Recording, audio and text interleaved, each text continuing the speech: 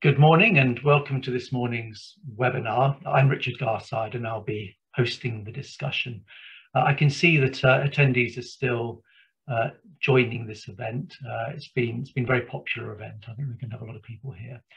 Well, the subject of this morning's webinar is deplatforming, or what's sometimes referred to as cancellation or cancel culture. And in particular, it's a focus on deplatforming within universities and academia. And we are having a particular focus on the events at the University of Essex in late 2019 and early 2020, involving our two guests, Rosa Freedman and Joe Phoenix. But the problems of deplatforming are wider than these particular events and extend also beyond universities. The Centre for Crime and Justice Studies has itself faced deplatforming actions, though this is hardly a good enough reason for why we might be hosting this morning's webinar. As a charity that's engaged in public education, we recognise the important role that improved knowledge and understanding plays as a foundation for effective action to achieve meaningful change. And deplatforming, based on a disapproval of an individual's views or stances or research findings, gets in the way of this, because if we can't have sometimes difficult conversations and explore challenging areas, then it's very difficult to see how knowledge production and improved understanding can happen. Now, we're going to start the discussion by looking particularly at the deplatforming activity at the University of Essex, again involving our two guests, Joe Phoenix and Rosa Freedman, before moving on to a wider discussion of the meaning of academic freedom, the role of knowledge production and the public conversation, and just thinking about and exploring how these things interact.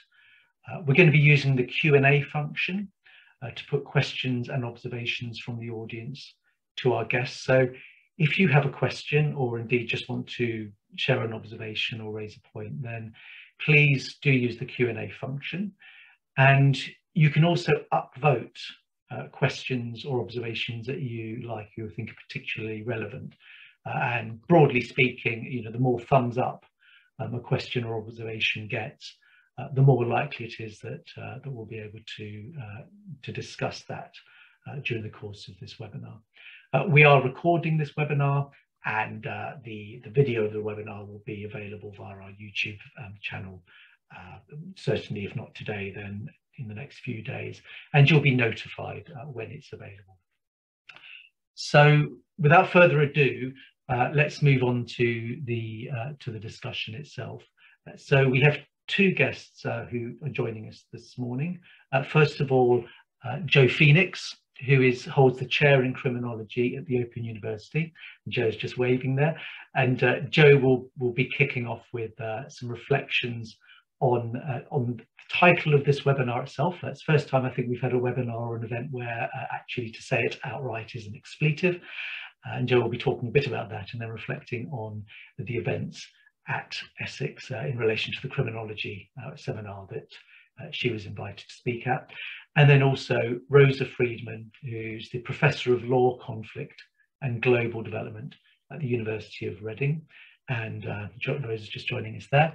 And Rosa will be talking about her own experiences of deplatforming action related to Holocaust Memorial Week at the university in early 2020. And then we'll be moving on to a broader discussion and reflection on those events and what they say about the state of academic freedom and knowledge production. So without further ado, I'll hand over to Joe. Joe, do you want to kind of start by maybe just reflecting on the title of the webinar and the context for that, and then we can think a bit about the webinar that you were involved in.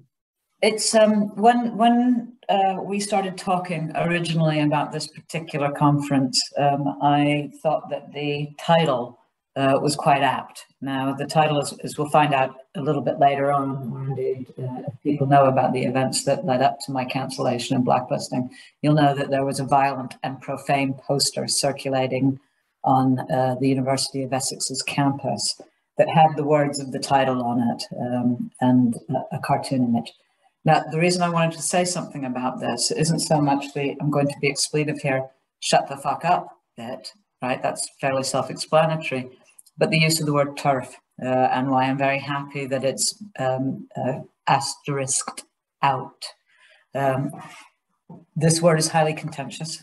When used against people, it is highly defamatory and upsetting, and it's a term of abuse similar to other racialized or sexist types of terms of abuse.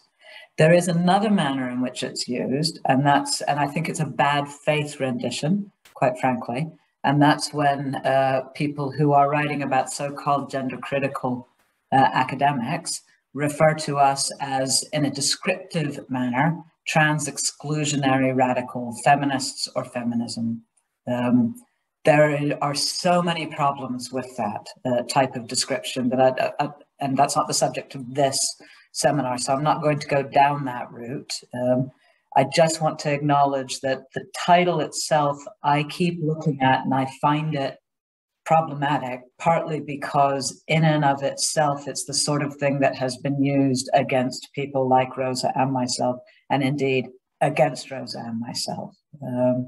But it's really important to have it there to recognize the tone and the tenor in which people like ourselves are treated. Okay, that's all I wanted to say. Thank you very much. So just thinking about the kind of rather febrile events in December 2019, around your appearance or planned appearance at a criminology seminar, kind of, you know, anyone who's familiar with academic, a fairly in itself fairly mundane event. You know, there's lots of academic seminars every day up and down the country and indeed across the world, and these are normally fairly you know, kind of low profile, unexciting events, apart from for those who are actively participating. So just tell us a little bit about the background of that. And happily. In fact, the December 2019, not a lot of people know this, the 2019 seminar was a reschedule from a 2018 seminar.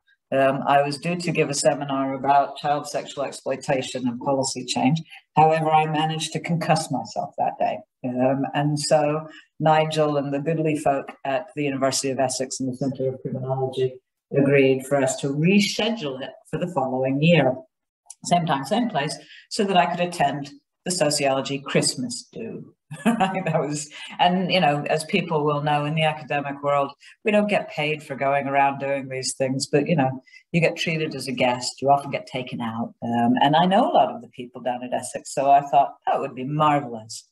In the run-up to that December 19 seminar, I had been doing some work in Canada, looking at some of the complications around self-identification policies imposed on the federal prison system over there from the point of view of prison officers.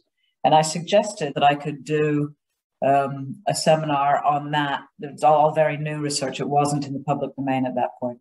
That I could do a seminar on that and actually kind of expand out to what some of those controversies around trans rights tell us about the state of criminology today, back then. Or I could do something on youth justice, or I could do something on child sexual exploitation. And they asked for me to do something on trans. Right? So everything was hunky-dory and okay until the morning that I was due to travel down to Essex. I was traveling by car when I got alerted by a member of Essex University that there was some Twitter traffic going on, and in particular that an individual called Matt Ludder was beginning to foment, for lack of better words, about my appearance on campus. He sent a series of tweets that were what can only be described as a bad faith interpretation of a talk I had given at WP UK, or for WP, Women's Place UK, a few months earlier. Anyway, that was the beginning. And then what happened in very quick succession was apparently students started boycotting the Department of Sociology, started threatening to barricade either the seminar room or the university. I never knew which. And there were other things happening. It's blacked out in the Rheindorf review, so I don't know what was happening, but some other things were happening. And it was very clear to me that Essex University was not in a position to ensure the safety or the security of myself, or indeed anyone who was attending the seminar. And so the director of the Centre for Criminology took the decision to cancel the seminar that day, or rather to postpone it, so that it could be scheduled at a point when adequate and appropriate security could be put in place. However, a week later, or a few days later, the Department of Sociology decided to have an emergency meeting in which they heard from a deputation of students, including a trans individual, and I believe they heard from the LGBT staff network as well, or the University Network LGBT, and in which the question of whether my presence would make people feel unsafe was raised. I happened to know that people were plowing through my Twitter feed in that particular meeting. I was asked to supply a copy of my seminar notes before, so that the department could assess whether the views were indeed transphobic or not. The result of that meeting was that the department voted to blacklist me, never to invite me. So on the day, here's the irony, on the day that I was on a train to London to give one of the Mannheim seminars, I believe you were there, Richard, I found out from the head of the sociology department that I was, quote, not welcome at Essex University, right? So those were the events. They happened very, very, very quickly. If you were to ask me what was my immediate reaction, I was unbelievably furious, right? And I was unbelievably furious for two reasons, and then I'm going to pass the time over. I was unbelievably furious because I could not believe that somebody who has done the type of work that I've done in politically controversial areas, and who has made a name, I mean, it's going to sound big-headed, but who's made a name for myself by doing those both and analyses rather than either or, that I got labeled as I did, right? That was one. It was like, wow, how did that happen? Then the second reason I was furious was because in my mind, somebody's politics and whether they sign a Stonewall letter for or against doesn't factor at all in our academic work. That's almost like saying we can vet people according to which policies they support or don't support in government.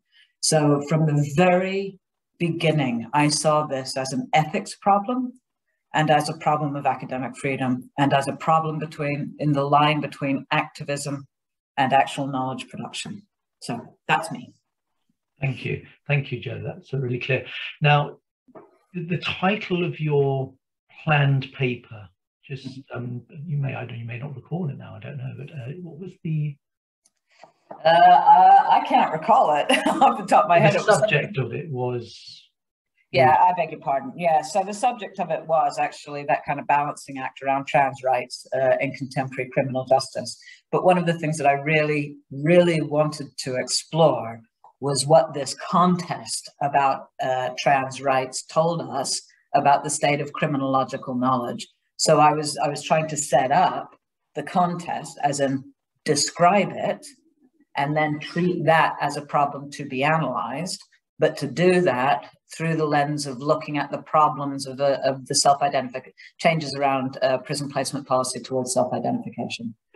And this was, a paper which was drawing in part on a sort of a detailed international collaboration that you were part of, which also resulted in peer-review published articles. That's quite right, yes. I'm a second author. Rosa from Memorial University in Newfoundland is the lead author, and James Gaychek, who was working with her at the time, is also one of the authors. And that paper does a very, very simple sociological analysis of what prison officers were telling us about what it's like to be responsible for safety and security in a prison and deal with self-identification. Because, you know, and some of the audience may not know, it's probably worth pausing for a second and just describing some of the challenge, not some, one particular challenge. When we talk about trans prisoners, and particularly trans women, we can be talking about a range of different sociological categories, if you like.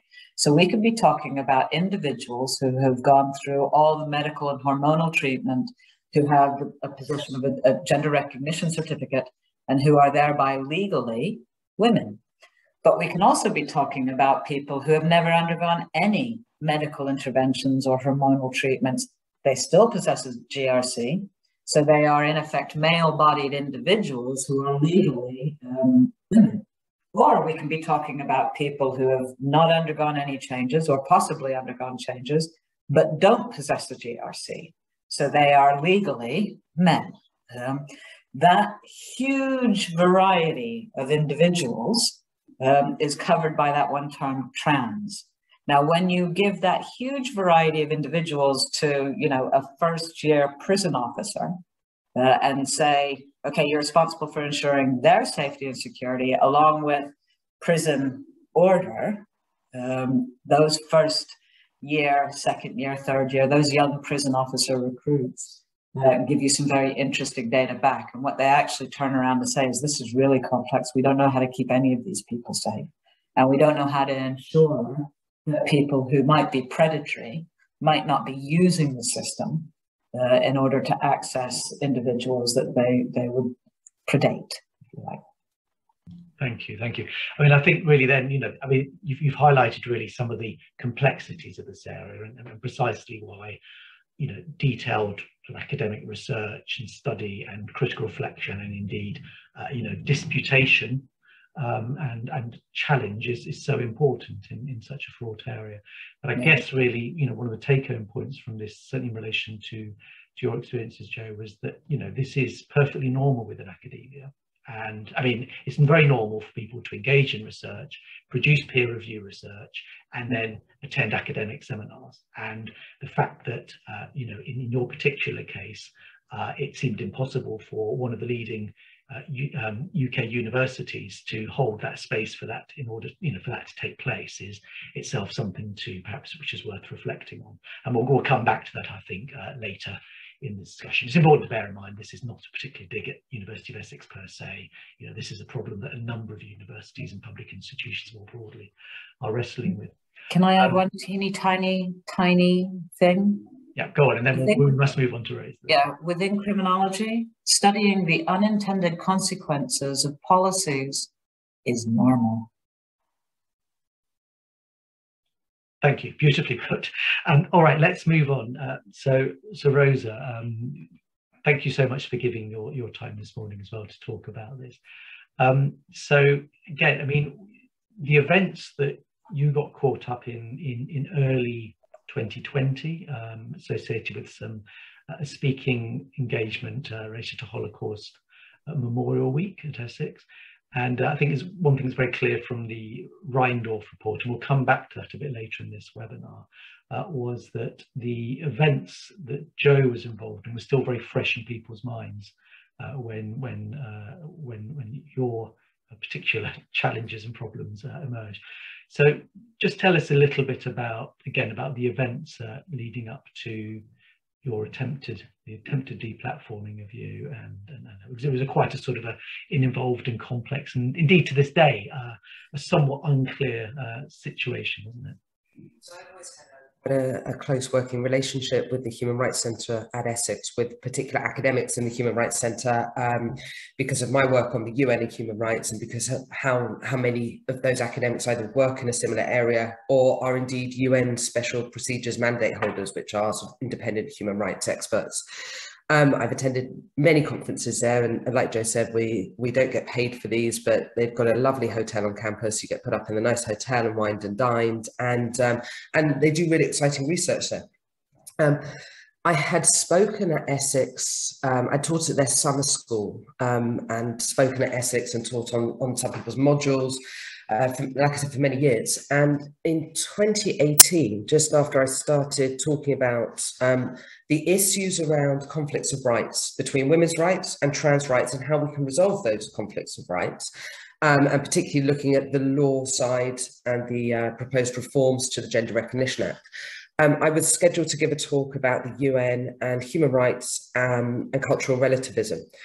Where there were legitimate, peaceful protests about me being on the campus. I wasn't talking about trans issues. I wasn't talking about women's rights. I was simply talking about that topic. And everyone has a right to protest peacefully. And there were these peaceful protests on campus, and some people came to the lecture, but it all went fine. And then I started noticing that I wasn't being invited back to a university that I used to go to 4 or 5 times a year, maybe.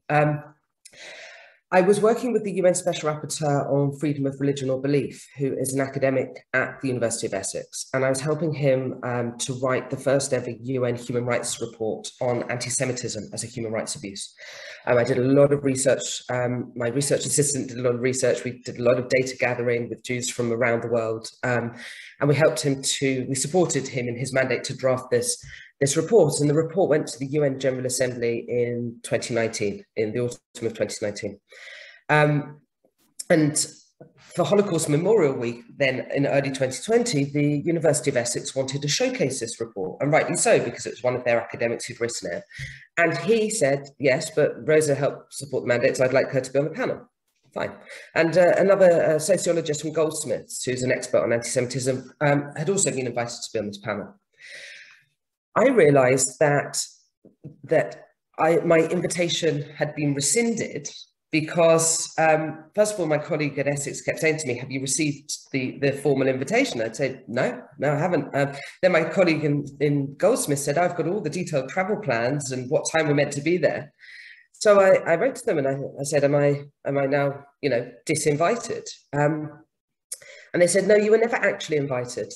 They said, we put feelers out to see whether you might want to be on the panel, but we decided it would be better to have students. And I thought, okay, that's interesting, because I'd already had to do the whole, prior to all of this, and I think Joe's probably the same, no one ever had to put me through the external speaker policies. I was never sent an external speaker policy, which everyone's meant to be sent when they go and speak on a campus. No vice chancellor had ever been asked to approve of me speaking on a campus. But I knew, and it came out very clearly from Reindorf, from the review, that the Vice Chancellor had already approved me. I had already gone through that process. Rosa might be a terrible danger on campus. Can we approve her as an external speaker? And yet the formal invitation never came to me. Now, why would you go through that process of going through the external speaker process and policy, going all the way up to the VC, if it was just a feeler? So I wrote to my MP. My MP at that time was the universities minister. I wrote to him and I said, I'm concerned. I'm concerned about this kind of cancel culture. I'm concerned about the blacklisting of academics. I'm concerned that I've been disinvited from talking on this topic, which is very close to my heart, my personal heart and my professional heart, around Holocaust Memorial Week, around anti-Semitism, around human rights. And I'm probably one of the leading experts in my field on this topic. And then I sent that letter to the Times newspaper, because I realized that I just wasn't going to be invited, and that I wasn't going to be platformed, and that they were going to get away with it, and that this event on anti-Semitism would go ahead without me. The Times newspaper ran the story, and the University of Essex contacted me and said, oh, we've managed to make a little bit of room for you. Everyone's agreed to talk for 5 minutes less. Would you like to come and join this panel? I said, yes, absolutely, I would. And the event went ahead, and it was, perfectly successful. There were no protests. And again, the Reindorf review made it clear, although lots of the parts have been redacted, that the people that would have liked to protest me decided that it might be a little bit in bad spirits to protest a Jew talking about anti-Semitism on Holocaust Memorial Day. So I, unlike Joe, I did actually speak there, but only because I was 3 years or 2.5 years into all of this, and I realised that the only way I was going to get to speak there was if I actually kicked up a bit of a storm about it. And Joe, talked a bit about the leaflet which formed the title of this webinar, and the kind of the verbal violence in there, as well as the sort of the actual threats of violence. But I mean, how did it make you feel to have a sort of an academic in a university engaging in that kind of behavior on Twitter? I mean, I almost kind of don't want to repeat what was said, because that itself just kind of feels inappropriate. But I mean, Joe talked about being, you know, really angry and upset, and I can only imagine what it. I think of all, left you feeling. Of all the things that have happened over the last few years, I think the behaviour of a small group of academics on Twitter has in many ways been the worst, because students look up to them. They see these academics who are so vile online about their peers, right? They might not call me a colleague, I might not call them a colleague. I don't think any of us are being very collegial to one another, but we are each other's peers. If any of us who hold the views that we do, I call them radical feminist views, I don't call them gender critical, but if any of us who held these views behave like that online, we'd be up on disciplinaries. You know, we'd be taken to task. We have become this kind of punching bag. And typically women involved in this, women academics, have become this punching bag online. And then students see that, and it legitimizes to them that they can treat us accordingly. And I think that's what spills over onto campus, both in terms of cancel culture, in terms of blacklisting, in terms of misogyny, in terms of aggression, violence. And I think that those academics need to be held to account. Will they be? I doubt it. But I think the most appalled that I've been, the most hurt that I've been, was being compared with the Holocaust denier on Holocaust Memorial Day, because I was invited to come and speak at the University of Essex about anti-Semitism. And it really distressed me. It distressed my family. It distressed my friends. Lots of the time, my friends and family don't get too involved with what goes on in this area of my life. But that went, I wouldn't say it went too far. It wasn't just it went too far. It was outrageous. And I think it's worth, you know, emphasizing. I mean, it was clear in Jo's case that she was speaking specifically about the subject that a number of people objected to, rightly or wrongly. You know, in your case, Rosa, we weren't speaking about issues related to trans identities or anything like that. You were speaking about something else, which is both obviously, you know, something very, you know, kind of personal and a kind of a lived experience for you, but also, you know, crucially within your area of academic expertise. And, you know, again, it's an extraordinary situation and, you know, horrendous actually. Now, both you and Jo have mentioned the Rheindorf report, and it's worth just pointing out that the university, following these events, commissioned an independent review by barrister Aqua Rheindorf. I hope I pronounced her name correctly. And it's a very extensive report, although when I was re-looking at it yesterday, I was really struck by about half of the report, indeed all the stuff that's about the facts of the matter, were all redacted, at least in the public version. So trying to really understand what happened is difficult, and I can understand there were some sensitivities there. So just to make clear, Jo and I received slightly unredacted versions. Redacted, I mean, I didn't get the unredacted parts of Jo's or she of mine, but even the unredacted version to me still had huge amounts blacked out because they said it was other people's data. So I don't think anyone can make sense of this report fully other than the Vice-Chancellor and Ms. Rheindorf. Well, let's move on to just talking a bit about the Rheindorf report itself. And just a reminder to everyone, we've got a few questions and observations coming through on the Q&A. One from Derek Young, related to how universities might manage these problems, you know, in the future. And we'll certainly we'll come back to talking about that shortly. One from Sarah Pedersen. Again, I hope I've pronounced your name correctly, particularly reflecting on some of the points that Rosa's just made. So if you have a look at those in the Q&A, if you haven't had a chance, upvote them if you think they're particularly something that you'd like us to pick up on. And indeed, if you have questions or observations on your own, then please do put them in the Q&A. So let's move on to the Rheindorf report. So as I said, there was a report that was commissioned by the university, by the Vice-Chancellor himself, I think, which took quite a long time to come through. I think it was eventually published in about May of this year. And it found a number of things, which I think are quite striking. I don't know, Rosa, would you like to kick us off with your sort of kind of reflections on what the report found in relation to, you know, your experiences and things that you felt were particularly striking about it? So I just want to start with this, that Joe and I didn't know each other. We knew of one another. We were thrown together in this.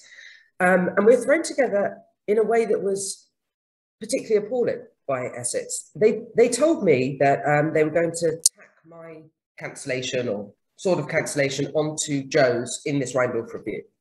And then, you know, a year and a bit later, I come out of a Jewish festival to an email that says, we've published this report and this apology, right? They didn't tell me in advance that they were going to do this. We've done all this publicly.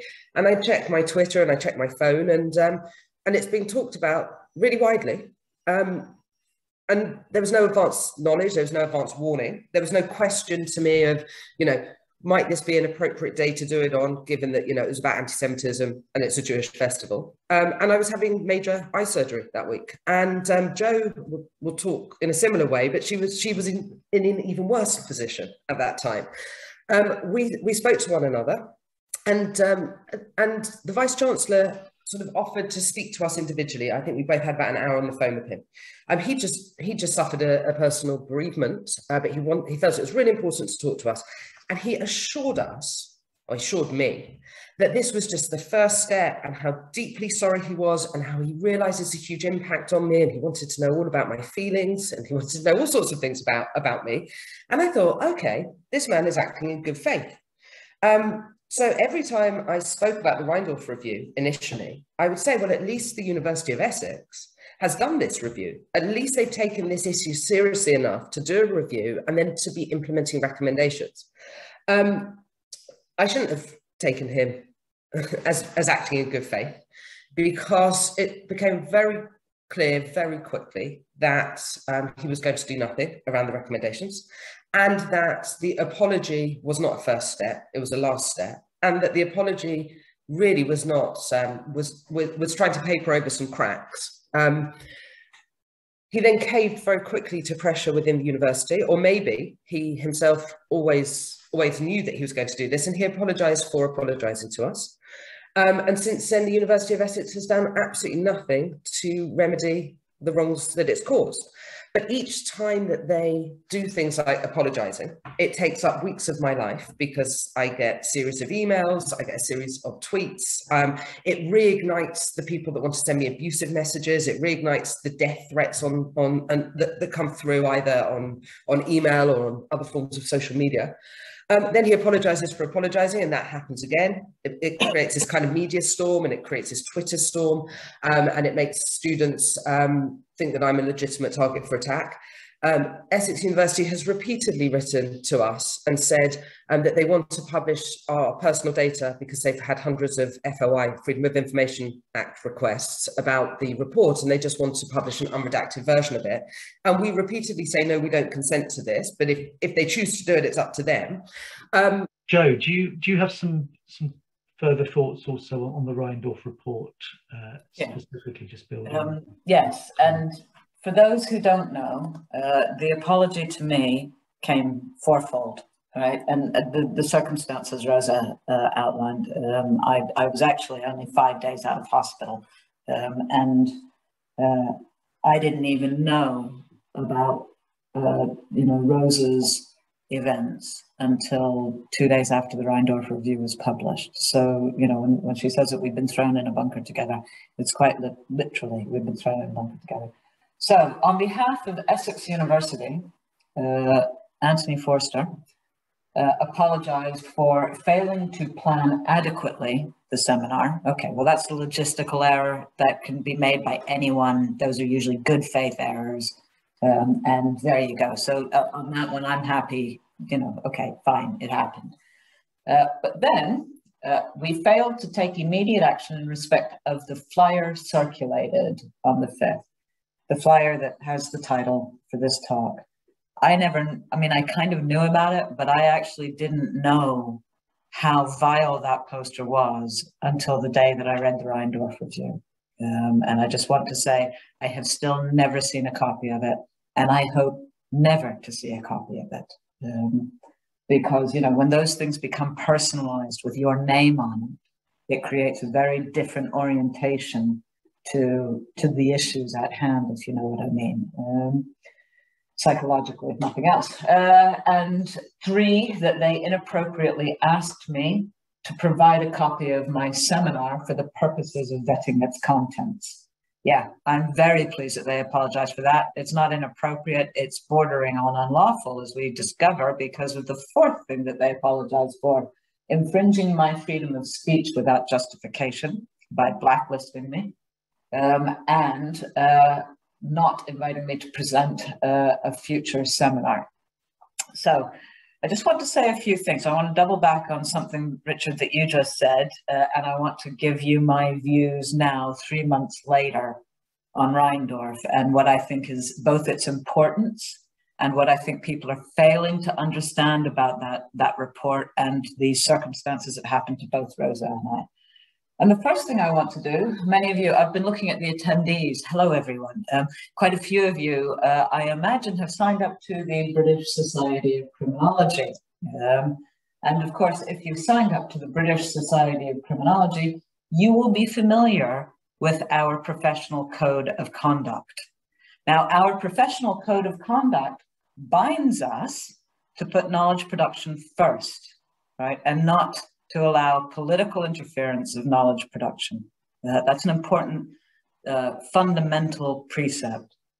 But it also talks about actively promoting and encouraging professional development. It talks about not claiming the work of others. It talks about not standing outside your discipline or outside your expertise and making critiques. So I'm just going to come to Matt Lauder for a second. Matt Lauder is an historian. I suspect he's signed up to his professional body. I can't imagine for the life of me that historians aren't bound by a similar set of ethics. So by that, I want to come back to the Rheindorf and say one of the things that really strikes home to me now is that academic freedom, of course, it has a legal framework around it, and Rheindorf set that out beautifully. Academic freedom is about pursuing knowledge, being able to have debate, being able to have questions, being able to act ethically and professionally. But it is limited by unlawful language.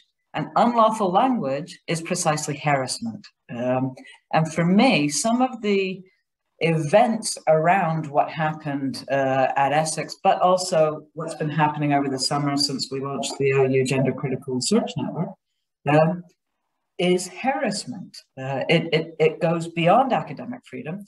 These are insults, particularly terms like, turf, things like that, but also just assuming that because we adopt a particular theoretical position that understands physiological sex, if you like, to have some significance, that is ipso facto transphobic.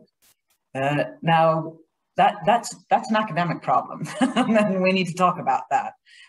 But to simply hurl the insults seems to me to be both breaching the law as set out in Rheindorf so very clearly. I would encourage everybody to read her summation of the policy framework. But also, it's a breach of professional ethics in research, simply to try and bring people down because of their politics. And I just want to return to the 1980s and 1990s when I was young, so much younger than today.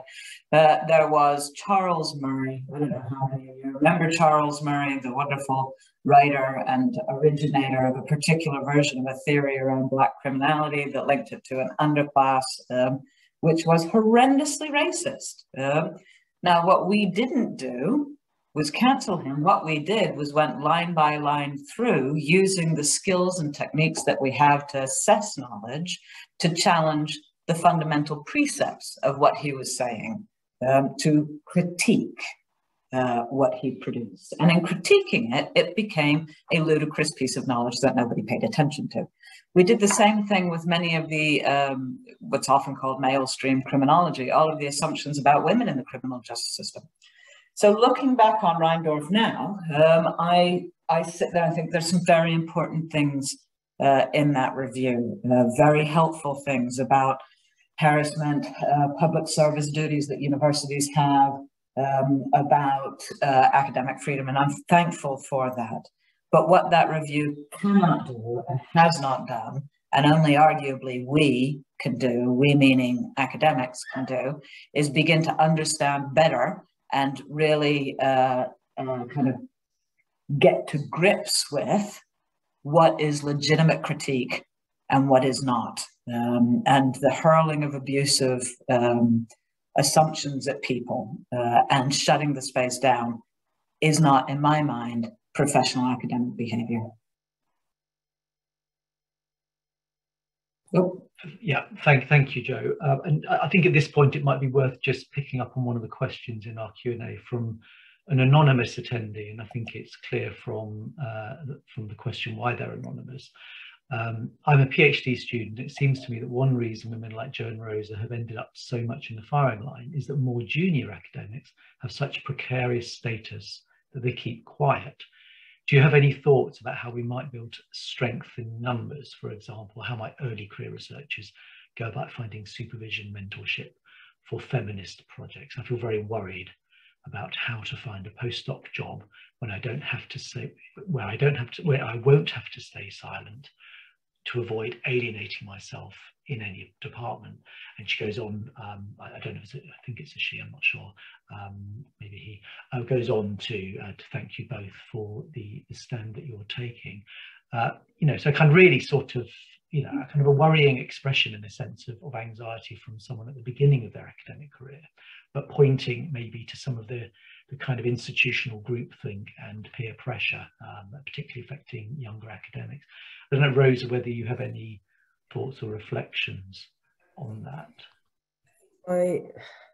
My advice, even though I don't know who you are, anonymous attendee, would be until you are in your first permanent position, do not do something that will jeopardize you getting a permanent position. And it pains me to have to say that, because that is not academia. It's not the higher education sector that I joined and that I believe in.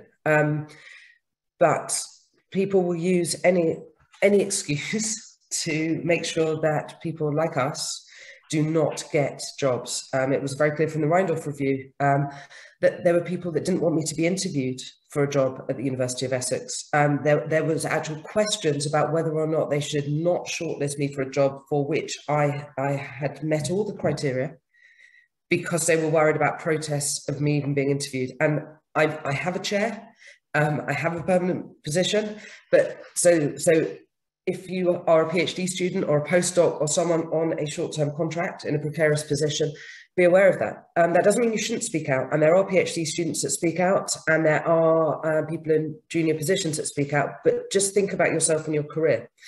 And the fact that I've had to say that out loud shows just how much this group of people, and I think it's a small minority, just how much power they have on campus. Small minority of students and a small minority of academics.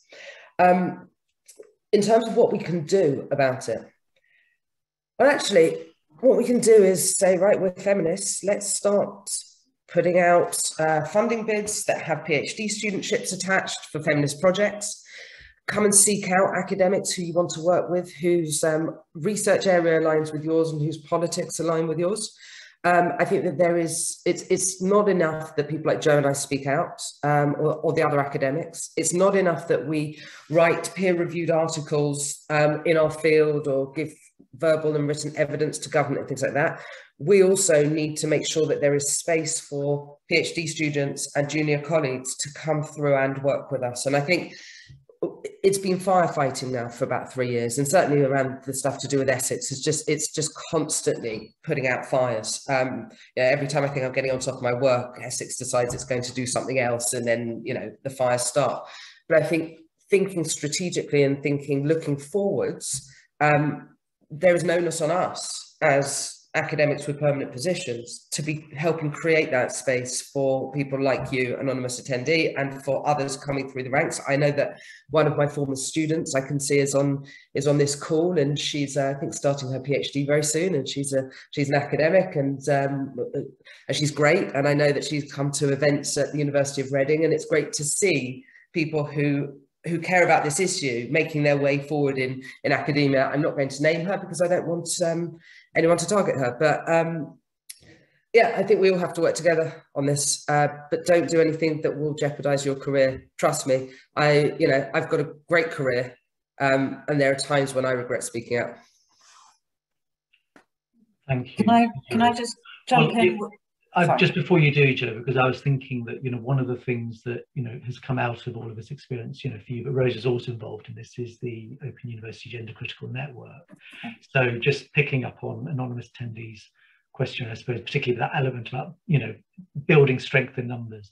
I was wondering if you might just want to share some quick thoughts about that, in addition, obviously, to anything else that you were just planning to say. Yeah, no, I was just going to jump in with the OUGCRN. So in rapid succession, just for people who are unaware, May the 18th, I think, or May the 17th was when the Rheindorf Review was published. And then like 2 weeks later, maybe 3 weeks later, we had the Meyer-Forstater hearing. There were a group of people, colleagues of mine and I at the Open University, who had similar experiences, particularly John Pike and Laura McGrath, of speaking out at union meetings, of being kind of targeted for complaints because of signing letters against Stonewall, Times and The Guardian. And I just, sorry, I'm going to do a marginal comment here for a second. Being against Stonewall's policy is not transphobic. It's just questioning how an organization such as Stonewall envisages or sees what trans rights are. And I have always been critical, well, I've been critical of Stonewall for a very long time. Anyway, that bracket off. Moving on, because Don and Laura and myself had been subject to particular types of treatment, as soon as the Meyer-Forstater ruling came out, in combination with the Rheindorf Review, we decided to contact people like Rosa, people like Kathleen, people like Alice Sullivan, Selena Todd, most, the people who've been on the sharp end of this, and launch the Open University Gender Critical Research Network. The sole purpose of that is to help people like anonymous attendee. Please contact me. You can find me, through a very simple Google search at the Open University. Contact us through our Twitter handle at OU_GCN, and we can get you signed up to the network. We've now got somewhere around 90 people from across the globe. The point of that network is to make sure that a space is open to be able to develop this type of research. That's one thing that I want to say. The other one is much shorter. One of the most amazing things that's happened to me from May through to the point that we launched the OU-GCRN is recognizing how many people out there are supportive. And when I say supportive, what I mean is they may not share my political views, they may not share my theoretical perspectives, but they recognize that what's happening needs to stop and it needs to change.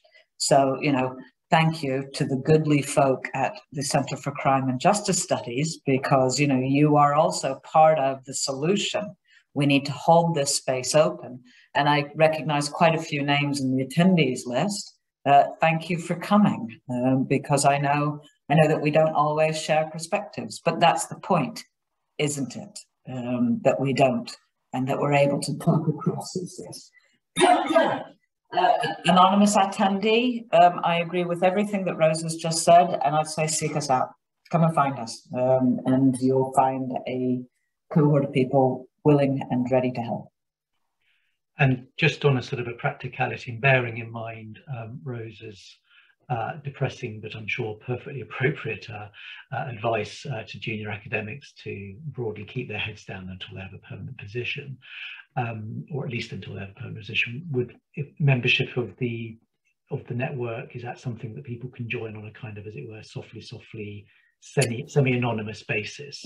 More than that. So in the week after we launched, I was flooded with emails, including from some extremely senior academics, the names of which would be known among this group, saying, I really want to join your network, but you can't put my name anywhere, because if you do, I won't be able to do my job at my university. So we have kind of like 3 different lists, on this, and it's all data protected and doubled down. And, there's no way that anyone can get a hold of it, but we have a list of people who we will keep informed of the progress of the network and talk with. That will never come out into the public domain. So yeah. Okay, thank you. Now, we're going to move on in a minute to talking about some of the broader issues around sort of academic freedom, research, academic ethics, and Joe's already highlighted some of those concerns. Before we do that, let's just pick up this question from Sarah Pedersen. Sorry if I haven't pronounced your name correctly. And what Sarah says is, Rosa has spoken about, well, as well as thanking both Rosa and Joe, Rosa has spoken about writing to the Times and raising questions publicly. This is something I've often dithered about, having been cancelled myself. And then really, are there some cancellations you publicise and others that you keep quiet about? And I'm sure anybody who's experienced any of this is probably a kind of a dilemma that they've faced on and off quite a bit. So, Rosa, any thoughts about that? Yes, I agree with you. There's some that I don't publicise. I do a lot of work internationally. This issue has not affected my international work, my international reputation, my United Nations work, my human rights work. This issue has really only impacted my my work within UK universities. And there are some times that I don't publicise what's happened because I want to maybe protect a junior colleague who wants to invite me to something, realises that they're going to get an awful lot of pushback for doing so. And yeah, I don't publicise necessarily that I've been invited to speak in schools on this topic or on the topic of human rights generally, and then there's been pushback. And I do give assemblies at schools and do various things locally. I don't publicise those ones because it's just going to cause those individuals or those schools an awful lot of pressure for people that are decent people who didn't realise that they were dipping their toe into some very, very murky waters. I publicised the anti-Semitism one because it mattered hugely to me on a personal and professional level. And I publicised it because I felt that the University of Essex had behaved appallingly. So yeah, there are different times. I do sometimes publicise death threats. I do sometimes publicise the violence that I'm subjected to or perpetrated against me.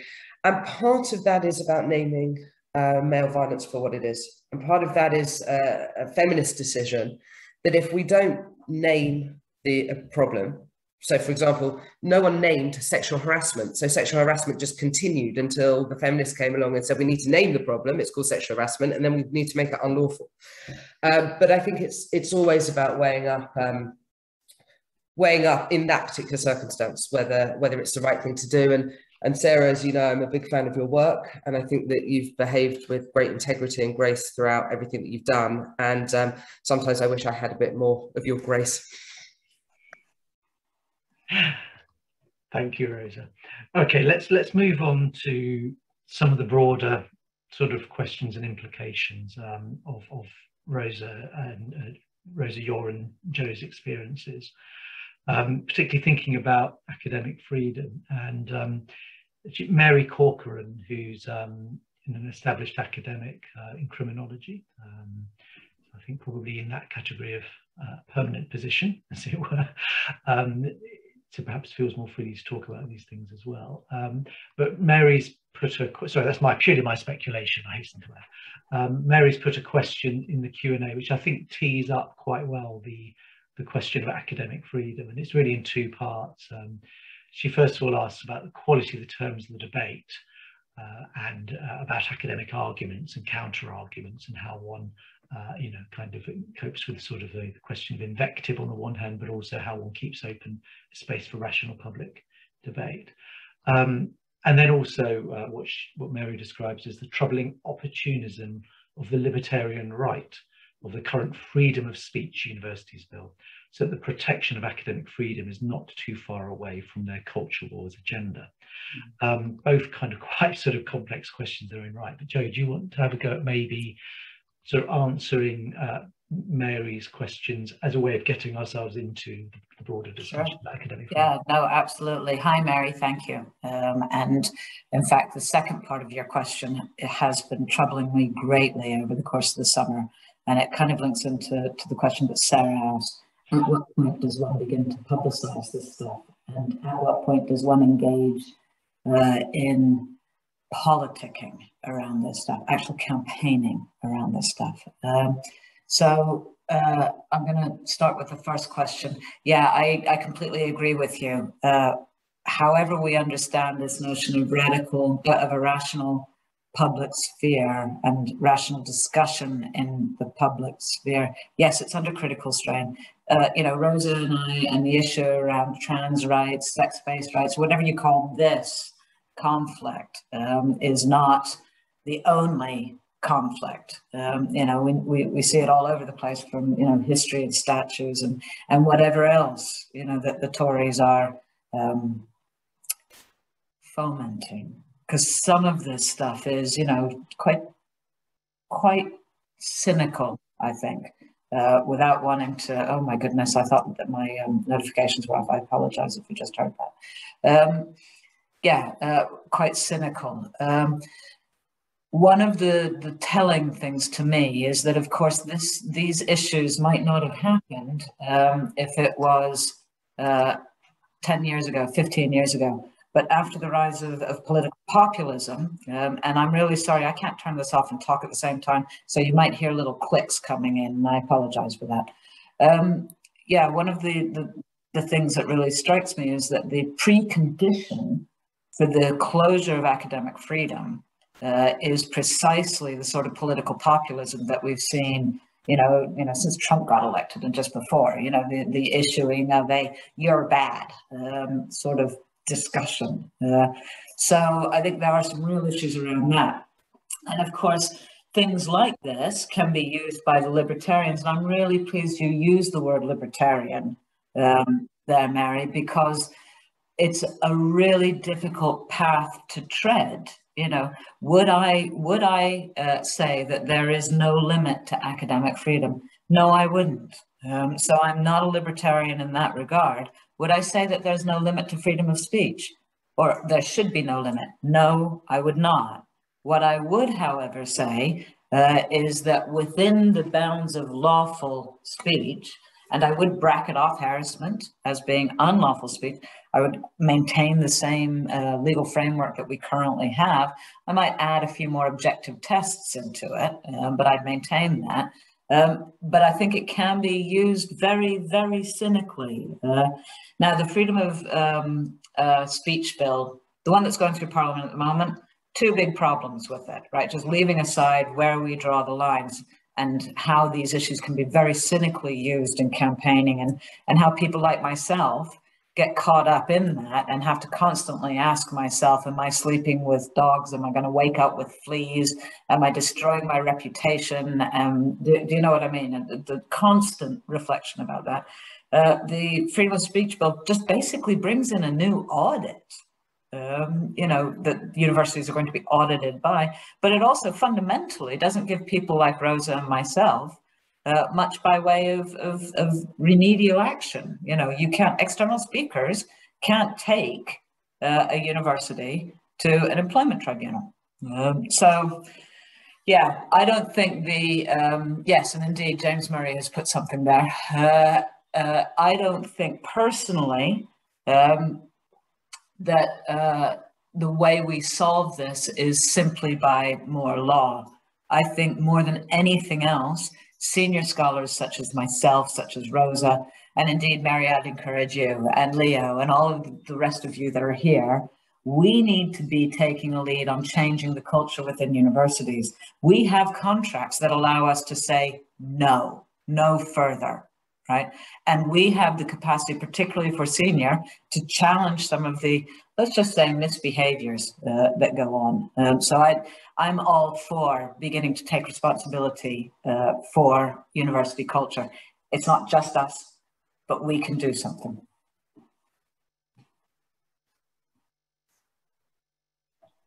Thank you, Joe. There's a question in the Q&A just asking for the details of the gender critical network to be posted on the chat. So one of my colleagues working behind the scenes might be able to do that. And if we can't do it in the course of this webinar, we'll follow up with everybody anyway in an email. So we can include the details of that network in the follow-up email. Rosa, Joe mentioned James Murray's observation about the Academic Freedom Bill. Sorry, it's just disappeared off my screen. Whether it would actually give more employment protection to academics. Joe has a sort of quite a critical view of the Academic Freedom Bill. I mean, do you want to kind of maybe offer your thoughts on that? But, you know, perhaps also just addressing specifically James's point. So for anyone that doesn't know, James writes some excellent law blogs on this topic. It's worth Googling him and reading some of his insights from a kind of legal perspective. He's a proper lawyer. He's a practicing one, not like me, you know. I also agree. I don't think law is going to solve this. And I think that the crucial issue here is around how do we view the higher education sector. So my university has been excellent on academic freedom. We have run many events specifically on the conflict of rights, specifically on the reforms to the Gender Recognition Act. Those events have been peacefully protested. The protesters sometimes come in and have a cup of coffee with us afterwards in a chat. Many other universities have not been good on upholding academic freedom. Now, my university is my employer, right? And if I'm invited to Essex and then cancelled, I have no recourse currently in terms of employment law, because they're not my employer, or even under the new bill. Or the only real recourse that I have is to spend an awful lot of money on solicitors and take a risky court case, you know, on defamation or breach of the Human Rights Act and things like that. But we as a higher education sector rely on external academics to do peer review, to do external examining, to do speaking engagements, to do sometimes even to do PhD supervision. So we have to stop thinking about this sector as I'm employed by my university and start thinking about we are all part of one sector, and what kind of ombudsman or what kind of tribunal or what kind of commissioner do we need for when academic freedom is breached by a different university. And I don't think that this bill will address that. I'm also not hugely an academic freedom person. My expertise is human rights. Human rights says that actually under the European Convention of Human Rights that you can have your freedom of expression limited where there is a public reason to do so. So in Germany, the public reason to limit freedom of expression extends to not being able to buy Nazi memorabilia, even though you can buy that here, because there'll be different reasons in different countries. So these absolutist freedom of speech people aren't necessarily the people who I would align myself with. I'm not an absolutist freedom of speech person where it comes to what happens in America, and I don't particularly want to see that on campuses. But there is a big difference between legitimately restricting freedom of expression, right, in terms of not inciting racial hatred or things like that, and then cancelling and silencing women whose views you don't like and who have a good enough evidence base and expertise that you can't argue with them about their views. And so instead what you do is what men have been doing throughout time. You put your hand over their mouth and you stop them from speaking. Thank you. Now, one of the points you're kind of flagging up here, Rosa, is about the limits to free speech. And what appropriate limits there may be, and in different societies there might be, you know, rightly or wrongly, you know, different boundaries and limits that are set, you know, kind of in a general understanding. But freedom of speech is also somewhat different from the notion of academic freedom.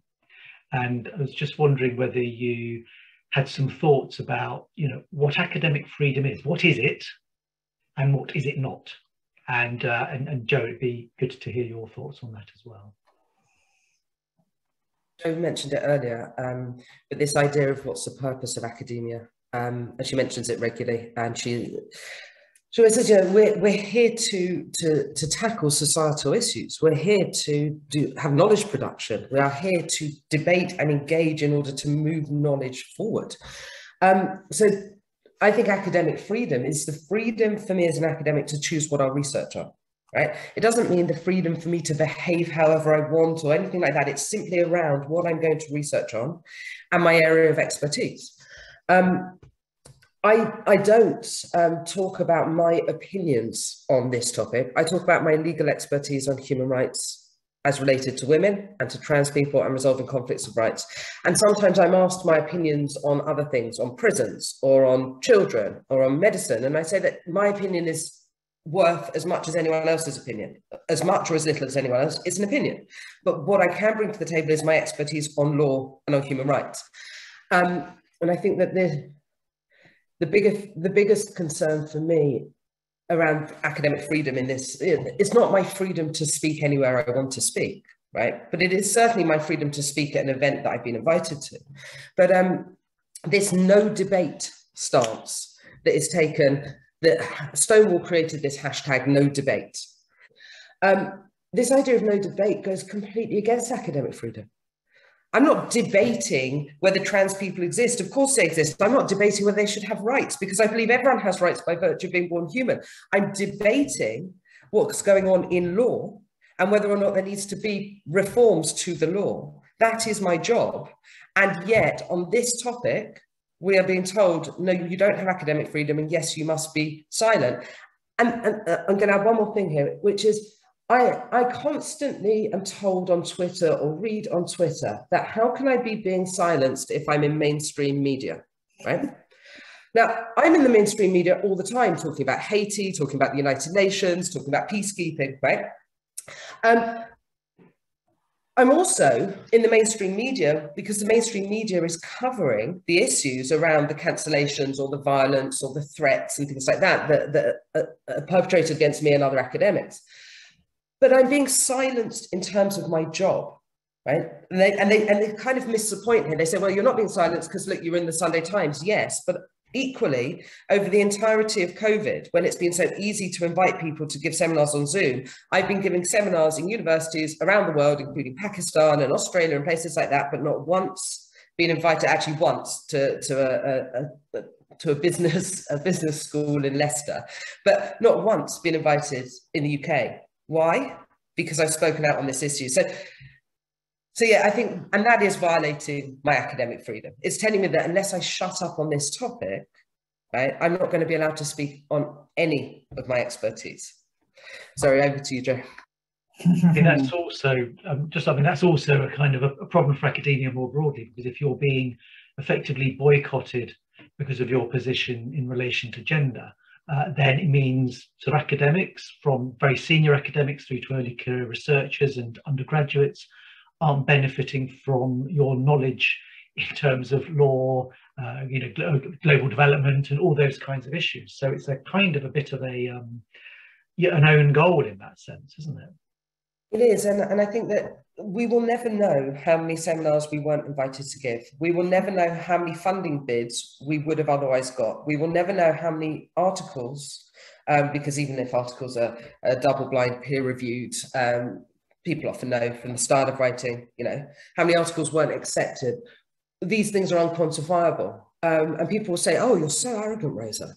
Why do you think that you would have got that funding bid or given those seminars or been invited to anything? Well, this is why I know. I finished my PhD in 2011.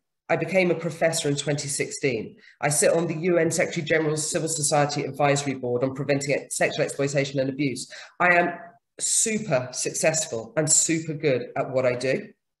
And so I know that I would have been invited to those seminars or got those funding bids or everything else, because in a very short period of time in my career, I managed to do all those things and then some. So it's not arrogance, it's knowing that I'm very good at what I do. I also not very good at lots of other things. Can't bake a cake, can't bang a nail into the wall, all sorts of life things, but I'm very good at what I do. And it's unquantifiable. And I think that the impact will carry on for many, many years. And so how many students won't get the opportunity to talk with me or listen to me giving a guest lecture on the United Nations and the inner workings of it? How many conferences won't have my expertise on the UN Human Rights Council, which I'm the leading expert in the world on? It's not just the impact on me, it's also the impact on knowledge production and academia generally. So yeah, I agree with you. And sorry if that sounded arrogant. No, I mean, from PhD to professor in 5 years is a pretty impressive, trajectory. Joe, just sort of again picking up on this academic freedom theme, and kind of maybe sort of trying to pose the question sharply. I mean, as a criminology professor with established expertise, just as Joe has established expertise in her areas, is your right to academic freedom, if that's the right way of framing it, is it qualified by your areas of expertise? Because sometimes one of the criticisms of those who are engaging, let's say, in questions of gender is, well, yeah, but you haven't read the literature. You don't know. So why don't you stick in your lane and stay in your lane in relation to your areas of expertise and leave it to the queer theorists or the gender theorists to have that discussion about gender? So what's your answer to that? Is academic freedom, is it boundaried by the specific expertise of a given academic? No, but yes. Right. So here's the it may not be a terribly short one, but I'll try and keep it short. Okay, so academic freedom to me, I hear academic freedom and I translate it in my head to professional ethics, right? And I translate it in my head to professional ethics because I have a particular view, which I think is right, about what it is that we do when we produce knowledge. When we produce knowledge, we ask questions. We're not going out discovering what we already know, right? That's ideology. What we're trying to do is understand and produce something new. Now, we have lots of different ways of doing that. We can do it theoretically. We can do it through critique of extant knowledge. We can do it through, the collection of empirical evidence. We can do it at a subject-specific level. So there's lots of ways to produce knowledge, but the production of knowledge always starts with the fact that you cannot club the questions that you ask. So all questions must be possible to be asked, particularly in the social sciences. Now, that being said, most of us, by the time we get past our PhDs, are familiar with literature far beyond our actual substantive empirical topic. I'm not an empiricist. So I have spent 23, nearly 24 years being interested in concepts of sex, gender, sexuality, identities, policy reform, governance, governmentality, risk. So I know a lot about a broad range of literature. And that's not being arrogant. That's just what happens after 23 years. So that whole issue of, am I speaking outside my lane when I critique Stonewall, for instance? Yeah. No, I'm not. I'm not speaking outside my lane because part of what I do is understand the unintended consequences of policy reform. Part of what I do is understanding the link between politicking with an ing and knowledge production. I understand that how we conceive of the world ultimately shapes what we then think the problem is, which ultimately then shapes what we ought to do about it. So is my academic freedom constrained only to my specific empirical expertise? Absolutely not. My academic freedom is constrained by the extent to which I have been taught how to critique and how to think. So, what it is constrained by is just shouting at politics. Do you know what I mean? I don't think, I'm a lifelong feminist here in one way or another. I've done stuff on women and girls forever, it feels like. And yet I don't think calling a piece of research sexist is an academic critique, right? Because that's about politics. Anyway, I think does that answer the question, Richard? I feel like a PhD student now. No, I think absolutely. And I think it's kind of an important, qualification that we've been exploring about limits to freedom of speech, limits to academic freedom, and what's implied by that. We're quickly running out of time, but can I jump in with one thing to follow up on what Joe's saying, but also just to follow up on what you asked.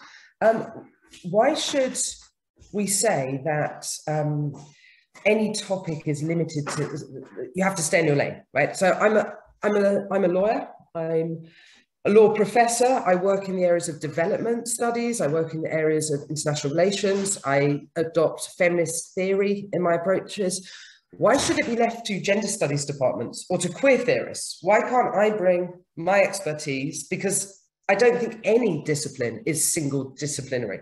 Some people might adopt more of a doctrinal approach to law. Lots of people adopt socio-legal. Lots of people adopt different lenses to look at. And this idea of staying in your lane is only ever told to women on this topic, right? And I just think we have to recognize this for what it is. It is vile misogyny, right? If people were saying, okay, stay in your lane, Freedman, don't talk about international relations, don't talk about international development, don't talk about all these other things that I work on, and therefore also now don't talk about this topic, then I think, okay, I mean, they're a bit strange, but you know, they really care about single disciplinary angles, but it's not, it's only on this topic, and it really is only to women, and it is misogyny. Pretty clear. Okay, let's move on to the final part of the discussion, which is really just trying to put this in sort of wider context of society and you know, public knowledge and public debate. And I want to just start this by picking up on a question by Jeff, who asks if there is a time perhaps to comment on the role of the mainstream media and its own ethics, especially, I'm sorry, it's just disappeared from my screen again. This is one of the problems with these things, that once something gets upvoted, everything changes. Here we go. The role of mainstream media and its own ethics, especially their often bad faith around the trans controversy and selective reporting and editing of controversial issues, because they can also feed into cancel culture. And there was a kind of, there's a rather notorious example in the last few days, in the Guardian newspaper sort of retrospectively editing an interview with Judith Butler. So I don't know if either of you want to maybe kick us off with a bit of a discussion about the broader public debate, perhaps starting with media and ethics, and the risk of asking you to move outside your lane again, Joe. I don't know if you'd like to. Yeah, so Rosa, as we mentioned earlier, we never knew each other before all of this, and indeed until a couple of weeks ago, last week, Julie Bindle's book launch, we never actually met.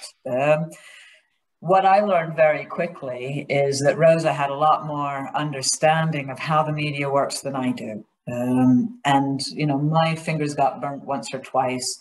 I think it's not so much bad faith. The media exists to sell media. That's what it does. You know, it's not there. I mean, particularly newspapers, you know, we used to say it's there to sell newsprint. And, you know, certainly as a criminologist, I've spent ages talking to undergraduate students about newsworthiness and news value and the creation of, you know, kind of moral panics and, you know, folk devils and all of this, and the media's role in promulgating particular ideas about the problem of crime, et cetera, et cetera.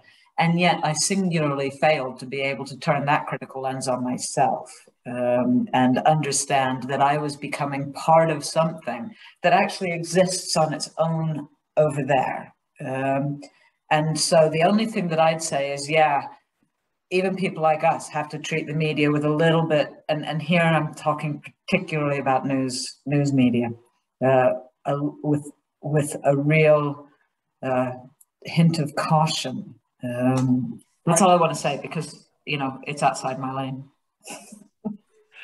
I mean, in relation to news media, and Rosa, you were given a good introduction there. I mean, in a sense, your attempted cancellation deplatforming probably was only rethought because you went to the media in your MP. So bearing in mind that I this is in my lane, right? So when I was helping the organization that was trying to resolve the Haiti cholera claims against the United Nations, the UN brought cholera into Haiti and then never bothered to clear it up or to remedy. We used the media as one of our strategies. We used diplomacy as one of our strategies. We used all sorts of different avenues in. So I did have a greater understanding of the media than Joe, but it's very different using the media and being used by the media. And there are certain journalists like Julie Bindel, who I will always trust if she wants to write something up, because she cares about the issue and because she cares about the individuals. Many of the journalists just want to sell newspapers. Clickbait, you know, I had it recently. I tweeted something. The Daily Mail picked up on my tweet, wrote an article, used some photos that they bought from 2 years ago, from a photo shoot 2 years ago that were on Shutterstock.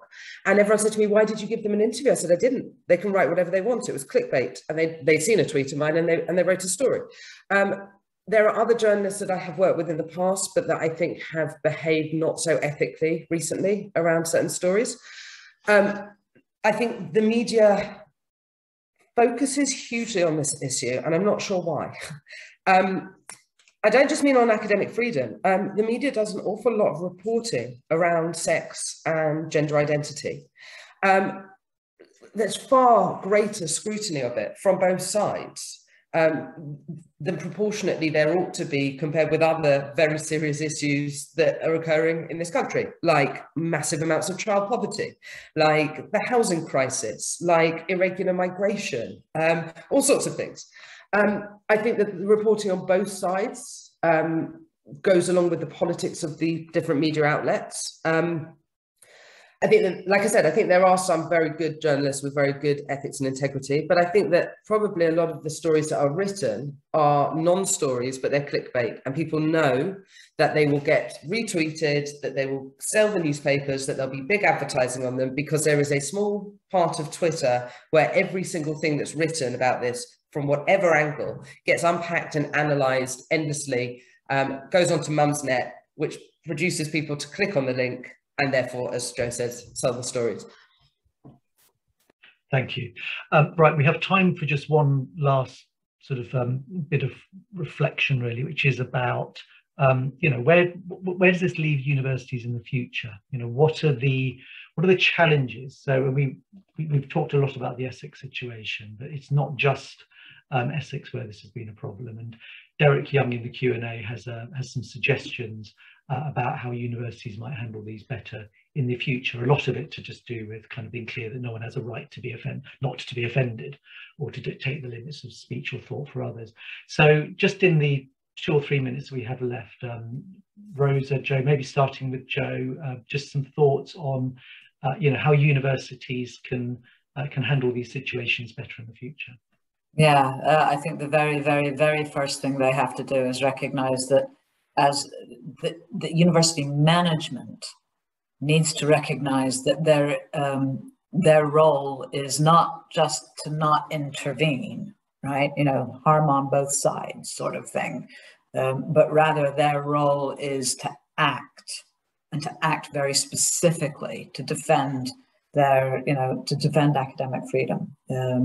You know, Reading, and I don't know if we have time, but Reading does it beautifully well. From what I understand, you know, there are protests, but when there are protests, protesters get tea and coffee as well. So it's, you know, a kind of well-trodden path to be able to do that. That's one thing that absolutely critically needs to be done.